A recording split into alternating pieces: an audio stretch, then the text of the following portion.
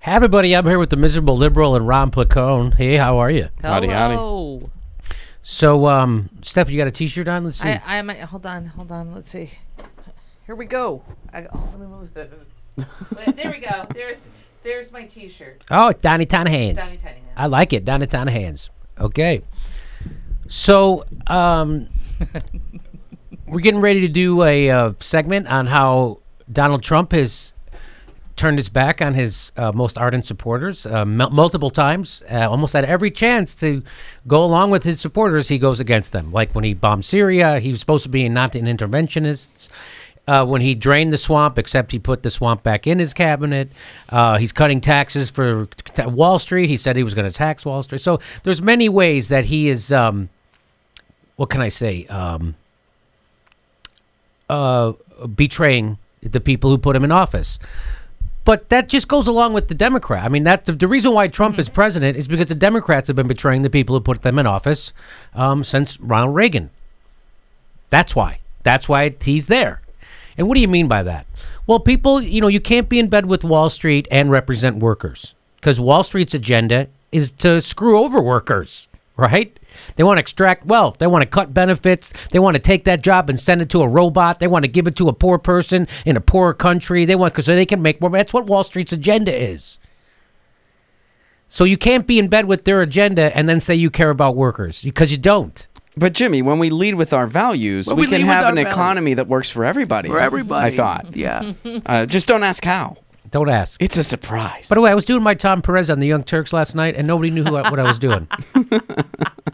Nobody knew what I was doing. Look at this thing going like crazy. Yeah, it's... I was doing my, when we lead with our values, we when we're for good things and against bad things, when we put hope on the ballot, and they're like, what are you doing? I go, I'm doing Tom Perez. Oh, it doesn't sound like Tom Perez. I'm like, everybody knows that's Tom Perez. So why do I bring up Trump? Because guess what? Guess what Barack Obama? Oh, Barack Obama reportedly accepts $400,000 for a Wall Street speech. Thank God, huh? Where else is he going to get money? Thank God.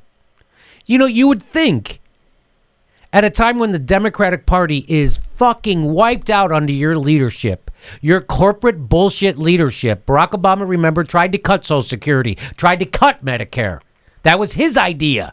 Remember that. He gave us Romney Care with no public option. That was his idea. So when we elect a left-wing government and they control the Congress, they control the House, they control the Senate, they control the presidency, we get right-wing corporate bullshit anyway. The banks are bigger. They had 10 million foreclosures while he bailed out Wall Street. Took 2 wars, turned them into 7. Tried to cut Social Security and Medicare.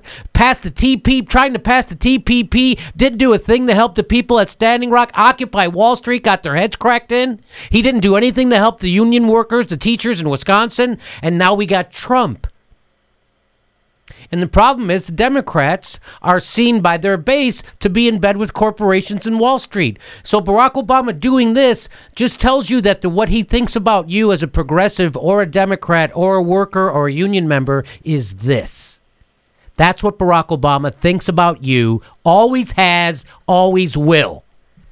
And anybody who thinks otherwise is a white-collared worker making $500,000. I go to parties sometimes. I get invited to parties by people from television, and I meet the executives, and they love Barack Obama because they're fucking making $250,000 a year. He's the best president I ever... Yeah, because you never had to make a decision between buying a medicine or or paying your rent.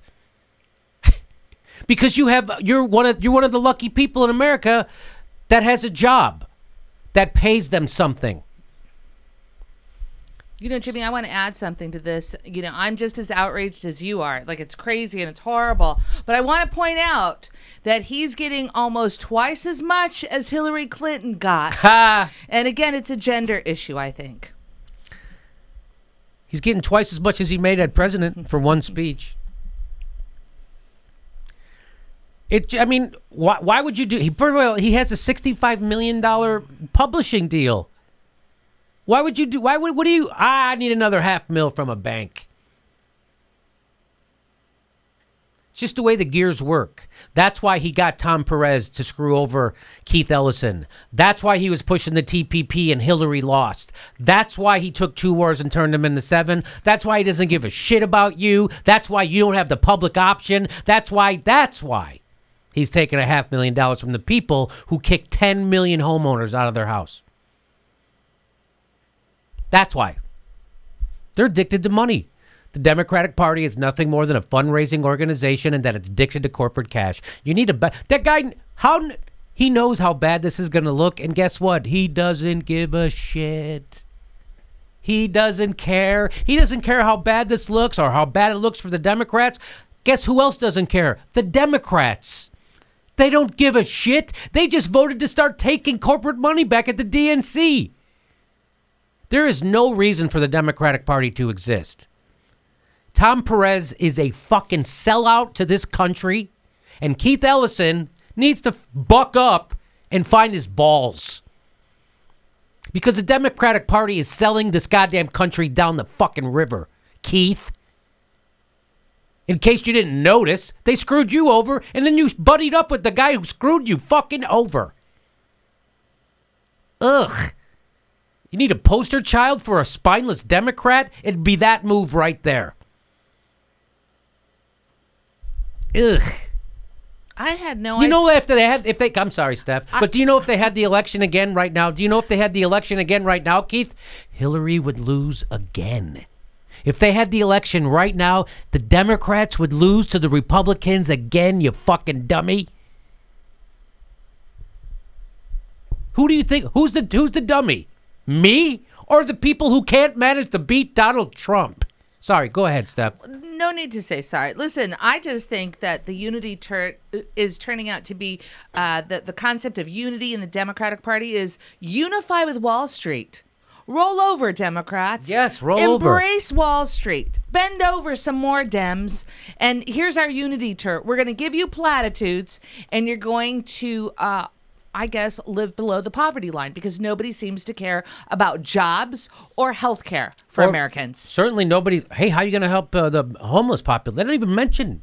They didn't even talk about poor people. They didn't even talk about lowering our prison population. They didn't talk about any of that stuff. They don't talk about free college, the Democrats. They don't talk about single payer. They don't talk about anything.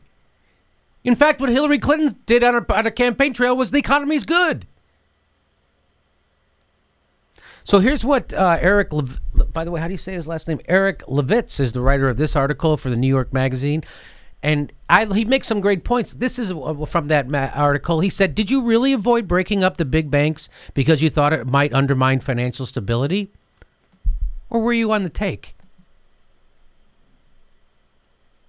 Let's remember, he came into office promising to break up the big banks and re-regulate Wall Street. He made them bigger.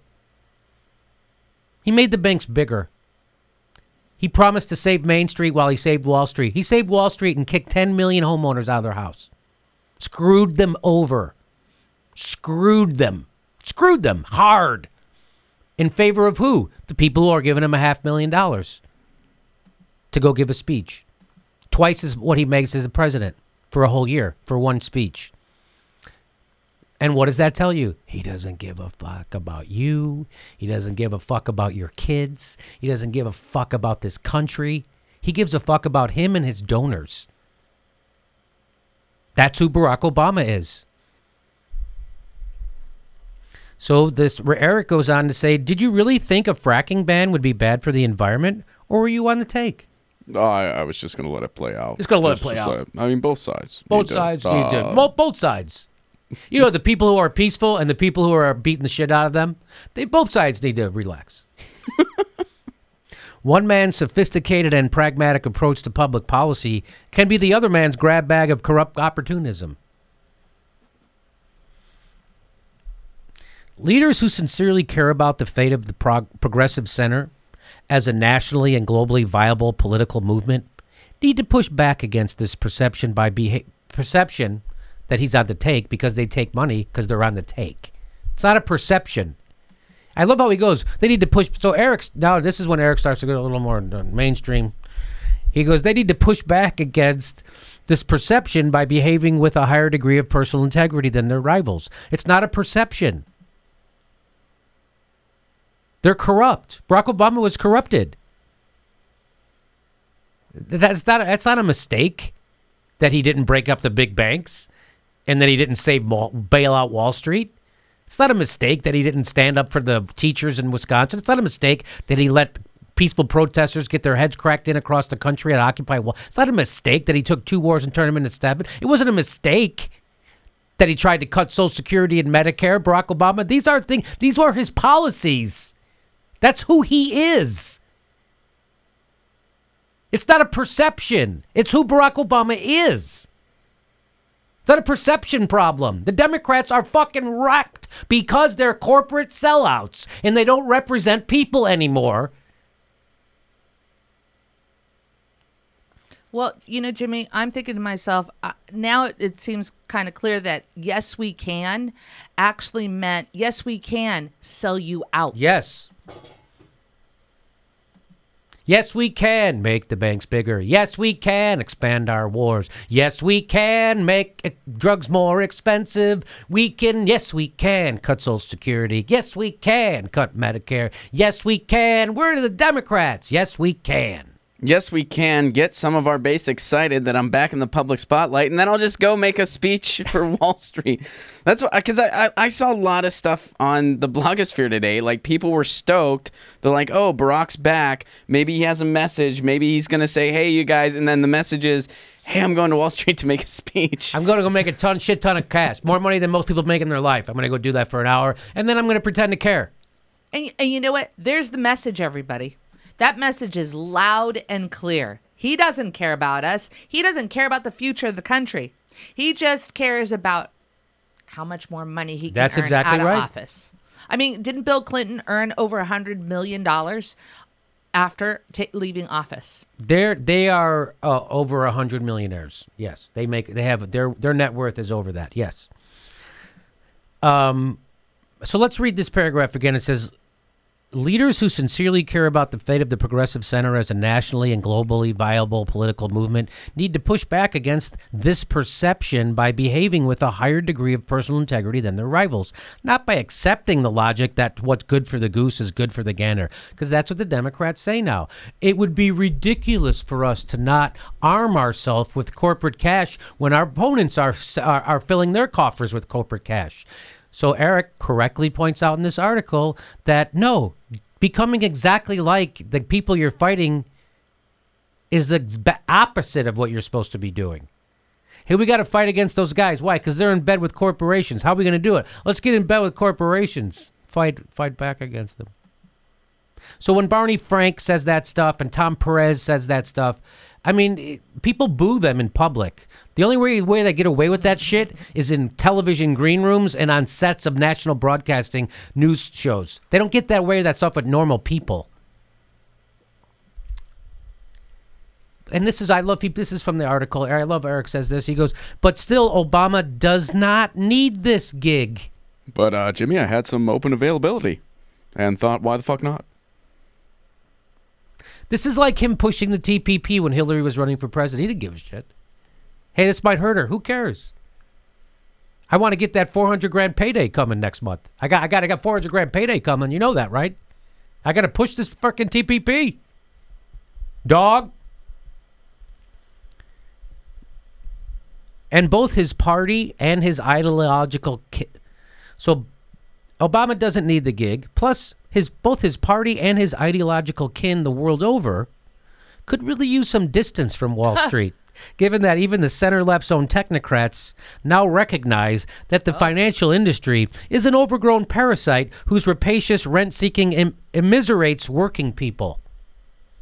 That guy's a good writer. Yeah, I like that. That guy's good. Immiserates? Wow. That's good.